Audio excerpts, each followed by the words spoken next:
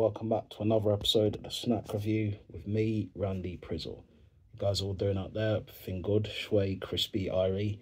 What we got here for you, in terms of crispiness, is vegan with the bacon and all of that. So, Plant Pioneers, VLT. It says La Vie, vegan bacon, lettuce and tomato with vegan baconaise. So, the baconaise vegan stuff. This all looks quite appetizing at first, but how does it taste? That's the question.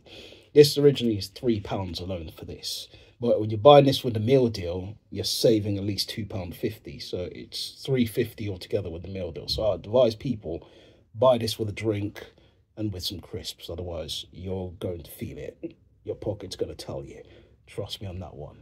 But yeah, let me stop waffling on and let me get into trying and seeing what this tastes like. Now, I've never tried, vegan bacon before, so this is a first for me. Should be exciting. I usually have just had normal bacon because I don't have any allergies to them, so it doesn't really matter. Do you know what I mean? I still eat the meats. As I said, I'm only allergic to milk and dairy products. But anyways, enough of the waffling and let's get into some trying.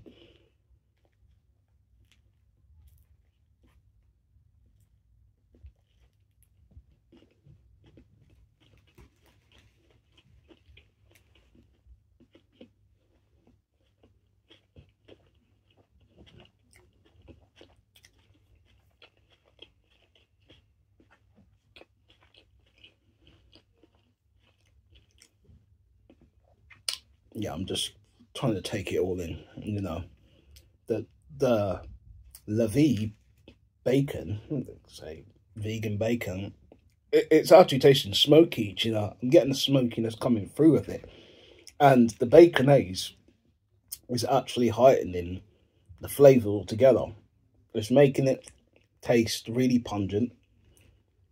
I'm having that feel of actual mayonnaise coming through with the bacon, which is crazy because you're thinking vegan bacon and mayo, or the vegan mayo, baconaise, altogether it's baconing, you know what I mean? It's doing its thing. Like, I'm tasting the real fake, you could call it, bacon coming through, you know what I mean? It's doing its job. The Plant Pioneers team is actually working quite well. Wonders, like Stevie and all that. But generally I'd say it's nice. The flavours are coming through. The lettuce is a bit wilted, but I'm not going to focus too much on that. It's the flavours and the taste altogether. It's nice. It's doing its job. It's really surprised me because the flavours are coming through and I'm feeling it still in my mouth. And I'm like, there's a party in there. Do you know what I mean? Let's get it on, I'm going to have to give it a strong rating because it surprised me. I wasn't expecting this to taste great because I didn't have any lunch and all that. So I literally put all my lunch and my problems and saving on this one, hoping that this will do some sort of a job, but it exceeded some expectations. But I'm going to give it a very strong 8.8. I think it deserves it.